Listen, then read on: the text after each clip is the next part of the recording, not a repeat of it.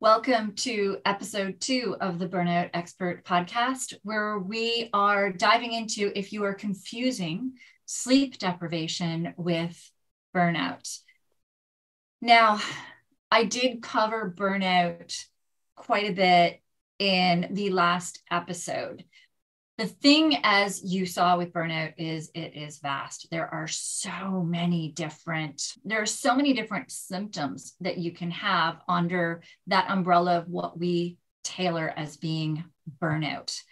And quite often we think that it's the stress in our life that is pushing us into burnout. And 100%. The stress definitely does play a part in many of those symptoms that we spoke of in episode 1. Thing is that when we start looking at sleep, so many of the symptoms overlap that we need to definitely give sleep the credit it deserves. And that's what we're going to dive in today. Where I'm coming from in this today is actually a quote by Dr. Sara Mednick PhD. She wrote a book called Take a Nap, Change Your Life. Depending on how you give your naps, depends on how your body heals and repairs. If you're healing your body, if you're healing your muscles, if you're healing your mind and your creativity, there's so much that can go into it that her book is absolutely fascinating. A couple of things that I did pull out of her book is that heart attacks go up in those who slept less than 7 hours a night. So 7 hours, people who got less than 7 hours a night increases their risks of heart attacks. Those with 5 hours on average had a higher rate of coronary artery disease and heart attacks. Their immune system suffers, and there's a risk of cancer increases with 5 hours on average of sleep. Mental health, also, there's so many links between mental health with sleeplessness when we're talking about anger, irritability, anxiousness, depression. There is such a link in between sleep and a lot of what we put under the umbrella as well of mental health issues. So sleep definitely needs to give the credit it's due. Now, one of the quotes I did take from Sara Mednick's book is stress and sleep deprivation are pretty much aligned. There is a chance that we are confusing them both. And as I spoke of in the last podcast, I love the using trackers, specifically the Whoop or the Oura, the Whoop band or the Oura ring, OURA. I love them because they track your sleep at night, and a lot of they track what is going on in your sleep at night, which I will dive deep into this whole season of our podcast episode. Fascinatingly, I do have a group in Whoop for beating burnout. It's called Beat Burnout in the Whoop app. And many of them have said that a lot of their burnout symptoms, not all, they're still having struggles, but they've found huge changes, huge significance in their symptoms, in their moods, in their ability to heal, in their stats that they get from their Whoop, in their strain and recovery scores. When they start focusing on their sleep stats, the other stats start to improve. So we get into as well emotions when we're sleeping. Now, this I found to be one of the most fascinating studies on monogamous couples, where both parties felt that they had a really good, healthy, stable relationship. What they did was they tested how sleep deprivation affected their relationship. So one person, they varied it. Some was the male, some was the female. I don't know from this study if they did any same-sex couples. They had one of the couples had a regular amount of sleep. The other had 2 hours less sleep. This is just for one night. This is not on a regular basis. This is solely just one night of one person getting their regular amount of sleep, one person getting 2 hours less sleep, for people that felt that they were in couples that felt that they were in a good, healthy relationship. Now, the next day, they got to go on a date. They had no responsibilities. All of their activities were paid for. They could just go on a date of their choice. What happened is that both partners at the end were supposed to rate each other's performance. And both of them rated the performance as below average. They were a little more irritable. They found that they were playing off each other. The one that was sleep deprived was a little more reactive, which then got the other person, on the defensive. And it just became this vicious circle, so we say, throughout that date, where they didn't enjoy it as much as when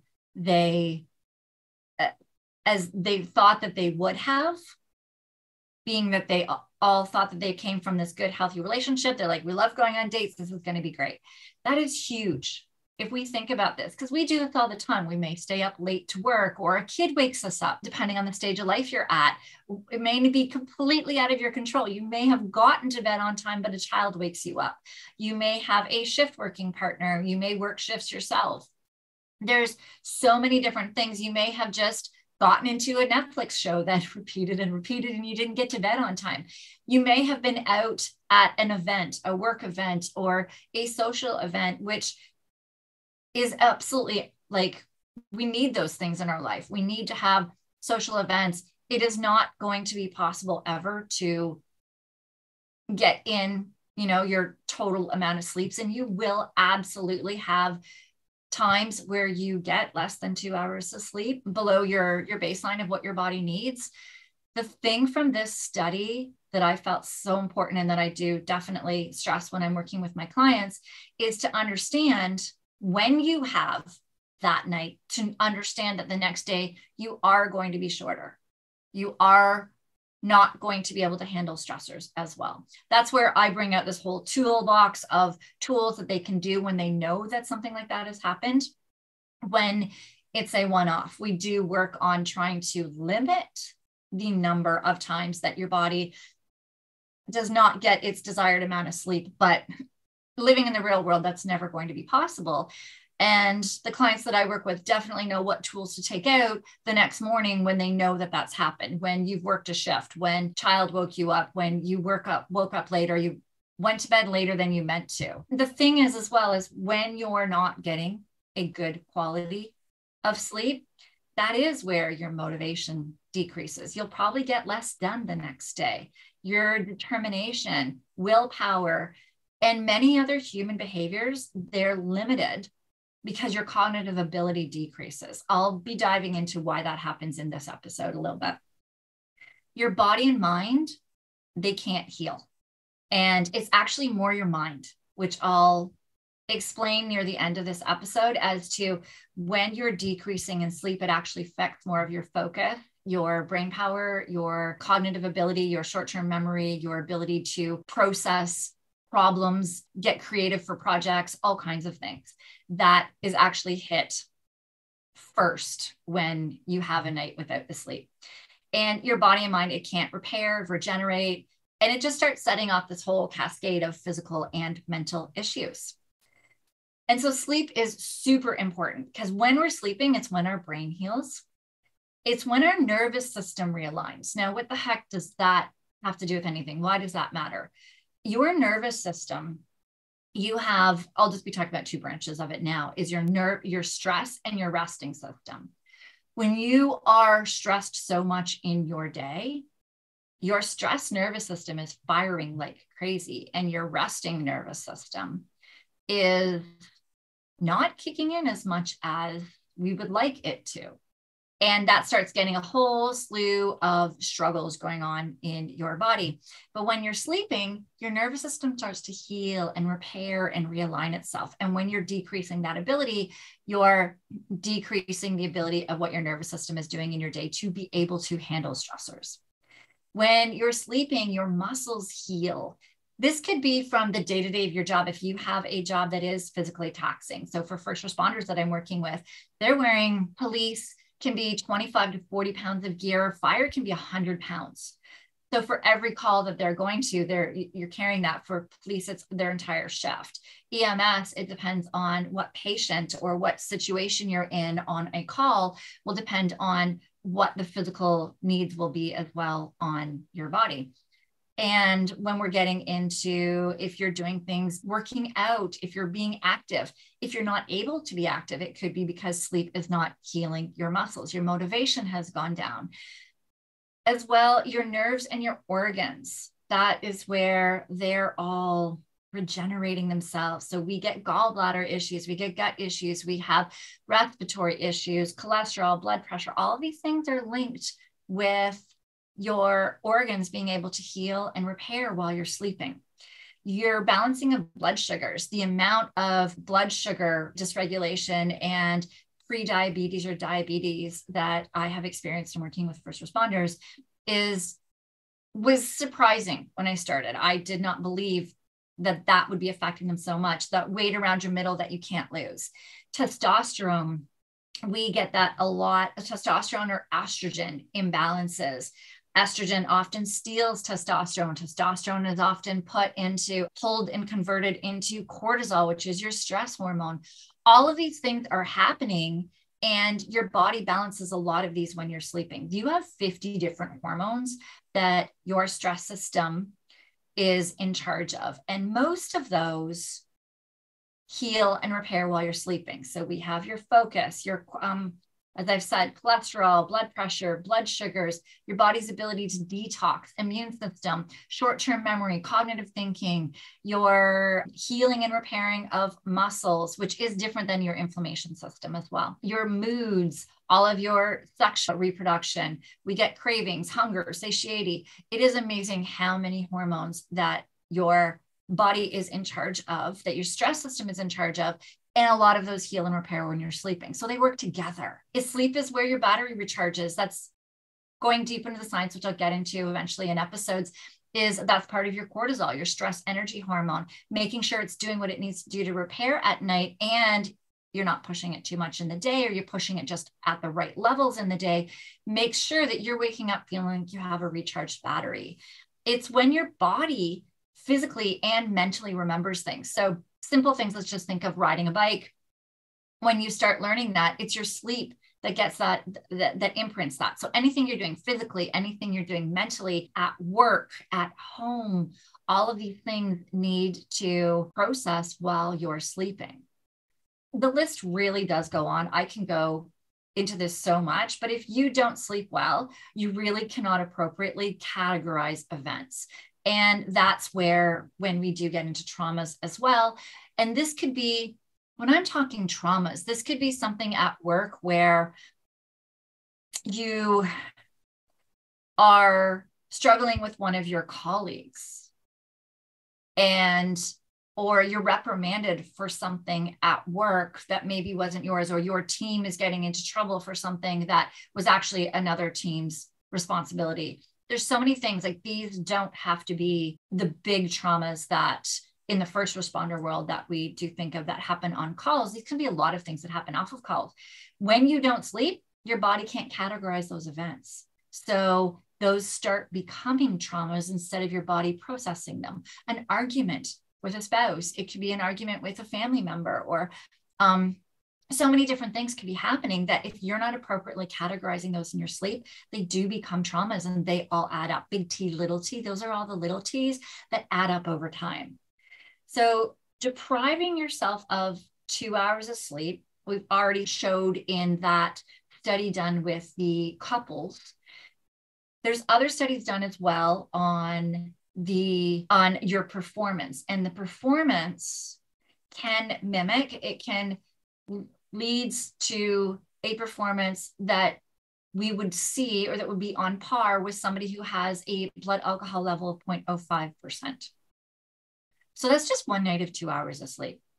So if this person, though, is deprived of 2 hours of sleep for 11 nights in a row, that was another study where they did 11 nights of 2 hours of sleep, their performance declined compared to what their adapted self was. So they did tests on when they had the regular amount of sleep. And then when they did these tests on these individuals, after 11 nights of only getting 2 hours of sleep, they were on par with the results they showed were completely on par with somebody who has a blood alcohol level of about 0.08 to 0.1. And this was a study that was mentioned by Dr. Kirk Parsley, who is a doctor who works with military and first responders. And he said that being drunk doesn't correlate with knowing you are drunk. So when you don't have the sleep, we think we're fine. We do. We hop in a car. I know for me, being the wife of an officer, anytime my husband does night shift, I'm grateful that where we live, he can take a subway home. And so he's not driving after a long night shift where he is sleep deprived and he is fully functional, not fully functional necessarily behind the wheel. I'm always worried about that. There's a video that I actually have linked in the show notes here. I highly recommend you look at this. It is fascinating. It is where they take a driver who has been sleep deprived for 3 days and they let him drive around for 2 hours of sleep. This driver ended up having 25 minutes of micro sleeps during that 2-hour drive. He thought he was fine. When he found out he had 25 minutes of falling asleep in a 2-hour timeline after 3 days of sleep deprivation, he was blown away. This video is amazing. I highly recommend that you go to the show notes in this podcast and check that out. But it is really showing you how sleep deprivation does affect you.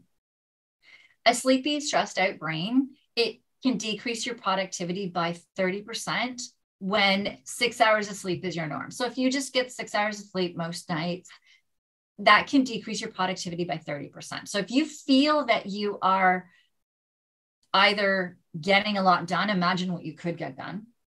Or if you feel like your to-do list is never getting done, you're spinning your wheels, things are taking you longer than you should, like quite often at home, in the office, you're, working on projects and having to reread things a couple of times. That can be explained by that productivity decrease of when you're getting just 6 hours of sleep on the norm. Now, if we look into chronic sleep deprivation, there is an actual definition of chronic sleep deprivation. The medical definition is when a sleep has less than 7 to 9 hours that persists for 3 months or longer. So any of you who have kids, the odds are sleep deprivation kicks in. With a mom, when somebody has a baby, quite often we're like, oh, you're just supposed to be tired after your baby, and a lot of the signs and symptoms, but it is actually sleep deprivation. And that's where starting to look into this, like looking into couples as soon as they have a child in the first year, there's so many things that we can be doing in order to help. Yes, you're not getting the sleep. The baby is demanding your attention. Completely understand that. But there's other things that you can be doing in order to help your sleep outside of that time. So I have a question for all of you that are listening is, how many hours on average do you get a night? How many hours do you get when you're sleeping? If you have a health tracker, you probably know because you're tracking it and you get your data every single morning. If it's a Whoop band or an Oura ring, the Apple Watch as well will tell you about your sleep. A lot of the other watches, some of them do. I know there's the odd Garmin that does, but the data is not 100% accurate. Well, none of it is. It's more consistent with a Whoop and an Oura, but the data that you're getting from those as well, it's at least giving you some sort of a baseline. But are you getting a solid 7 to 8 hours where you wake up with energy? This is where you fall asleep easily, you stay asleep, maybe wake up to pee, but go right back to sleep, and you are waking up with energy. Are you getting that? Because if you're not, the odds are you are sleep deprived. And if you're listening to this podcast, if it's on burnout, so you're most likely feeling a lot of burnout symptoms. Now, if you are struggling with your sleep, if you have tried everything that you can think of and everything that you can find, I can definitely help you with that. But if you haven't, tried all of the things that are out there. There's so many things in order to try to improve your sleep. Trying even one or two of them can make a huge difference on your sleep. So I'd highly encourage any of you who have not yet, who are seeing how important sleep is. And if you have, don't be frustrated. There's many, many reasons as to why people who have tried all of the things and it hasn't worked for you, you're still struggling to fall asleep or you're waking mid-sleep. That could be a lot of long-term stress effects on your body that your body needs to heal from first in order for all of those sleep hacks to then start working. So, but I'd highly encourage, if you have not tried sleep hacks yet, try some, see where they lead you. You may not need to work with me if your sleep gets back on track. A lot of your symptoms may improve, and you may not need to work with me in order to dive into those. Sleep can make a huge difference in getting your family back on track. I was so short with my husband when I was in burnout, short with my kids, disengaged with them, just sit on the couch, didn't want to do things and put them in front of the TV, and didn't have the energy or the brain power to deal with them. One of my big problems was sleep. I was one of those that I had great sleep habits, but I still couldn't sleep because of deep stress issues in my body. And once I got those back on track, I was able to sleep again. And I got my family back, and it just made such a big difference. So sleep debt, let's dive a little bit into sleep debt. So let's say you have been getting less than the 7 to 9 hours of sleep, typically 8, like we need about 7.5 to 8 hours of sleep. Sleep is basically, it's like spending money. Eventually you do have to pay it back. So sleep, we have just this certain amount in our bank. And every time we sleep, we keep topping up our bank with the sleep. So you have to keep paying it back with sleep in order to keep your bank account going up. And when you're getting 6 hours of sleep, you are getting a sleep debt of about 2 hours. If you're getting 4 to 5 hours of sleep, which many first responders that I work with, that's their average, you're losing 3 to 4 hours. And of that like ability to be healing and repairing your body and your mind physically and mentally. And for a first responder, that can mean the difference between life or death decision. So in our everyday life, and it can mean the difference between relationships, how relationships are working at home, getting along with your family, and just being happy in life and enjoying your job. So sleep deprivation, when we're looking at it as far as relationships, it's not even just relationships at home. These could be relationships on the job, with administration, with your colleagues, your peers, how you handle all of those relationships. You may find that, somebody's always getting on your nerves. Whereas if you have a great sleep and your sleep debt is paid off, they're not bothering you as much anymore. The things that they're doing aren't irking you. You may find that just so many relationships are so much easier. Things roll off your back so much more. You don't need to control things as much when you are sleep deprived, when you are in burnout. There's that need to control things. I know even just for my husband, it was how the dishwasher was done, how the laundry was folded. All of those little tiny things don't even bother me anymore. I'm just grateful that he's doing it and helping out, and I don't have to be the one that's doing it. My husband's amazing, does a lot around the house, but I wasn't as grateful for it before. Instead, I would nitpick him because I was in control and I was exhausted and sleep deprived. So when sleep deprivation occurs, we may experience things where we're thinking that we're pushing hard. We may think that we are going into work and we're pushing hard every day. And you may be, but others are seeing that your work ethic, your work quality may be decreasing. They may not be seeing that. Promotions, you may be getting passed up for promotions. I've seen this so much in the first responder world that I'd have responders coming in and struggling to make it through promotions. But once we got their sleep back on track, once their energy, their moods, they were able to really put in so much more effort, and they were a lot calmer, and they saw after how their interactions were with colleagues versus once they started sleeping more and they started getting promoted. Quite often too, you stop working on projects that had meaning to you. You don't get that love, that drive for things anymore. You start planning less and less with your kids, with your spouse at home.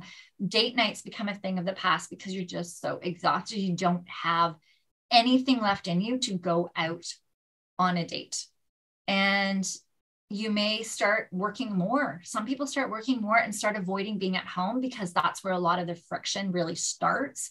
And work becomes people's escape from a lot of things, not just what happens from sleep deprivation, but a lot of struggles that we're also going through as well on our own. We may start working more just to avoid being at home. So we've talked all about sleep deprivation. Now you understand how important sleep is and what a large part it plays in all of these symptoms of burnout. So let's talk about what you can control. Now you can control your sleep quality. You can control how much sleep debt you're having. I want to put a disclaimer on that because some of you may have tried all the things and are still struggling with your sleep. So, but you still can work on that. I can absolutely help you with that. The sleep quality, there's still things that we can do. So starting to take a step back and look at what can you control in your sleep. And this is where I love looking at the data from my clients who do have a Whoop band or an Oura ring. So with the Whoop band or the Oura ring, it will show me their sleep cycles. There are things that you may be trying that may give you 5 minutes more of deep sleep or 5 minutes more of REM sleep. And the thing is you still feel like crap in the morning because it's not enough for your body to have healed and repaired. You're not enough to pay back all of your sleep debt and all of that you may stop doing that hack, that tool. You may stop doing that sleep habit, not realizing that it was benefiting you. It was just slowly compounding over time, that it might be 5 minutes for the first week, and then it might start going up to 10.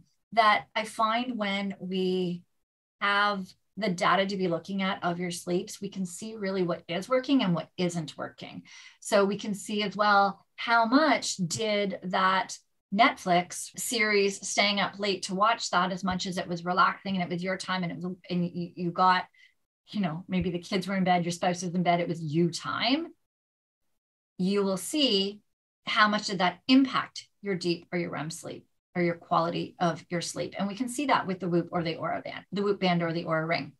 We can see that. And when you're looking at this, it really helps you make the decisions. It may be absolutely worth it for you to decrease your amount of sleep in order to get that alone time away from absolutely everybody. It may be. And it may be that you're looking at it and you're like, I think that sleep is my priority right now. Once my sleep gets back on track, I'll do this maybe once or twice a week.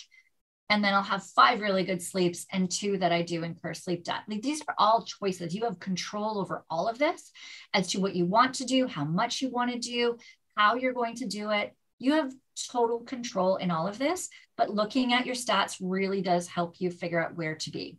So let's just look at if you do have a tracker. Now, if we're looking at, I know the Apple Watch, there are 4 sleep stages. You have your active, your awake time. Then you have light sleep, deep sleep, or also known as slow wave sleep, and your REM. Now, with those, the Apple Watch combines deep and REM sleep. I believe it has light sleep, but don't quote me on it.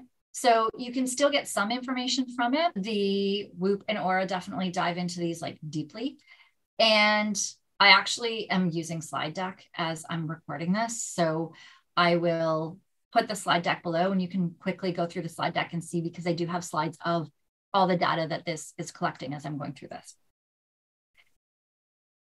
when we're looking at this as well, when you're looking at, I know I've looked at somebody's Garmin recently, and with their Garmin, it just showed sleep, I believe. It may have given just what it said was deep, but I was struggling to figure out what it exactly was. But at the same time, if you're doing any habits and you find that that is increasing, then on your health tracker, then know that you're on the right track. If you find that that number is decreasing, then you know that what you're doing is inhibiting your sleep quality.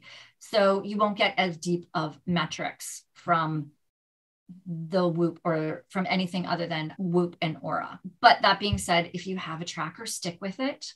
Stick with it for sure. Get as much as you can out of the data from your tracker before you even decide if you want to invest in a Whoop or an Aura ring. So let's dive into these stages. So stage 1 and 2 is your light sleep. The first stage of stage 1 of light sleep is just that quick part at the start of your sleep. So that just happens once. But stage 2 is actually more than half of the time of your sleep. It should be about 50% of your sleep. And stage 2 is it increases your alertness a little bit when you're awake. So stage 2 light sleep is super important. It's when your parts of your brain relax, and it's where you start kind of healing and repairing a lot of your breathing, your heart rate, your reflex response, your speech, language, abstract reasoning, planning, problem solving, social interactions. And it can actually override certain autonomic responses for newly learned ones. So, for example, snoring. There's one thing that I do work on with people is snoring in their sleep. And that dives into part of your nervous system, part of your stress system, and all of that. And you have an automatic response. Not everyone snoring, but many of those that I work with who snore, quite often it is an automatic response of your body switching into your stress state while you're sleeping. And so we can override that in that light sleep if we start working on certain modalities and certain tools and tips as I'm working with you. The light sleep is really, really important. It doesn't actually get a lot of credit as much as it does deserve. Deep sleep or your slow wave sleep. This is where your body, so I think of the deep as being your body healing. It's where growth hormone is released. Deep is where, like, after a workout or just through your day-to-day of your body, it's where your healing inflammation system is working. So for chronic flus and allergies and all of these things are healing in your deep sleep. Everything that's physical is deep body restorative healing and repairing is that deep sleep. Deep should be about 20% of your total sleep time, and deep takes up the first 2/3 of your sleep. So usually the first 2/3 is that deep healing and repairing. REM sleep is the last 2/3. So if you recall me talking about how your brain focus, thinking, cognitive, memory processing, ability to be creative and project planning, how that can decrease more with sleep deprivation than the body healing stuff, that is because the last 2/3 of your sleep is REM usually. And so if you decrease your sleep by a couple of hours, you're usually decreasing more REM sleep than you are of deep sleep. So deep is that mind sleeping, and about 90 minutes is a really good REM sleep for somebody who's getting about 8 hours. It averages about 20 to 25% of your sleep time. Latency is another one that the Whoop and the Aura track, and that's how long it takes you to fall asleep. Now, you want it to be between 5 and 20 minutes. That's good. If you're under 5 minutes, if you're really, really fast, or you're over 20 minutes, that is often a sign that you're sleep deprived, where your mind can't shut off. Your body isn't able to turn off, or you just conk out really, really fast. Quite often, those are signs of sleep deprivation. So the Whoop and the Aura are amazing. They have different alarms and trackers too, where they will let you know when you should be going to bed. Sometimes mine will tell me 7:45 to 8:45 is my bedtime. And in order for me, for when my body normally wakes up, to get to get enough sleep and to pay back my sleep debt. The consequences of not getting enough deep or REM sleep is that your body or mind can't heal, can't stay strong throughout your career. You increase mistakes on the job. You can increase mood irregularities, decrease memory. These are all symptoms that we relate with burnout. And when we're talking about first responders, I don't even know what the word is, taken aback, I guess, when I had quite a few. I continue to this day have quite a few where responders will come in to work with me, to work on their sleep, to work on getting their energy up, their moods, and being able to figure out how to sleep on all of their crazy shifts with all that's thrown at them. And some of them have said to me after we got their sleep back on track, they're like, my suicidal thoughts are gone. Now, had I known that any of them had gotten to that point, I would have definitely been referring them to people who can help them with the suicidal thoughts. But this has been really eye-opening for me as well. There is a Lieutenant Colonel Dave Grossman. He's very well known, a former military police officer psychologist. He's been a psychologist for, I think he's in his 70s now, like 40 years. He's been a psychologist and he has dove into PTSD, into traumas. He has recently switched his focus on sleep deprivation because he has found links in a lot of his studies, and I've found studies as well on this, that sleep deprivation does increase risk of ethical mistakes and suicide. And that is actually one of the reasons why I started working with first responders, is suicide rates were 3 times that of line of duty deaths in the United States the year that I started helping. And it is amazing how sleep can really, really, really affect somebody's mental health. And it really needs to get the credit that it does deserve. So that was a lot. That was heavy today. I think next week is waking mid-sleep. And then the week after, I might have tired and wired, where you can't fall asleep. We'll dive into those in the next 2 episodes, but I really needed you to understand how big of a role sleep plays in burnout.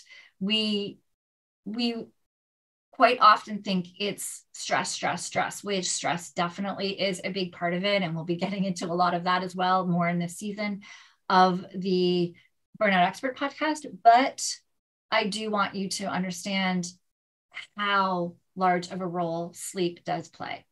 So your action steps for this episode, I would like, if you have a tracker, start looking at your deep and REM sleep patterns. Are you filling in a little more of those first 2/3 of deep, last 2/3 of REM? Are you getting 20% of deep, 20 to 25% of REM on average? What you will find if you're paying back sleep debt, though, is deep may take over most of the sleep. So your REM will be very low and your deep will be increased for a while until sleep debt's paid off. So I'd like you to look at your deep and REM sleep patterns. Start looking at what percentage of deep and REM do you get at night? How many times are you waking in your sleep? You may find you'll get a graph. If anybody is watching this video with the screen, you'll see any of this white that's at the top of this graph. That's the amount of times that, this is mine, that I had woken up. It could be I have a cat that I sleep with. So sometimes it's just me rolling over. I don't even notice, but it's my body actually getting even out of that light stage into that wake stage. And let us know. Post your answers, comment under this podcast episode, and let us know what you think. Now, I am opening this up now to anybody who does have questions. I did not do a good job this week of getting out the times of when I am going to be on here. If you hop onto my email address, I will let you know. It's going to be most Thursdays at 10 o'clock Eastern Standard Time. There might be the odd changes some weeks, so definitely get onto our mailing list. The link to get on our mailing list is in the show notes. That's where I will send it out to let you guys know when I'm here. I will answer questions. You can hop on with me right now and show me your Whoop or your Aura Ring data. If you have another app, if you can before the call, get it onto your laptop or wherever you're doing your Zoom call with me. But if you hop on, you can share your screen with me and I can actually see your data and you can ask me your questions. Ask me them based on what we're talking about with your sleep. And we can dive in and I can personalize things for you. That's where the magic happens. And that's where I really like with this podcast is to get where we do have some questions at the end happening. It's not just me on here talking all of the time. It also is easier for me to have a conversation when I know other people are listening instead of just speaking to. So definitely go to that link in the show notes so that you can find out when I am recording and you can hop on. I am purposefully putting a screen, like sharing my screen on this because that is all that I will be recording. I will not be recording people's faces. So nobody will know who it is that's speaking. I will not say names to keep it anonymous, especially for those of you that need to for your job. So that is it for today's episode. I am posting this episode in my 911 Shift Ready podcast for this season. At the end of this season, we will be moving completely just over to the one podcast, the Burnout Expert Podcast, as that's what I do, where I thrive, and I can be working with everyone. It's really great for the responders to be seeing as well that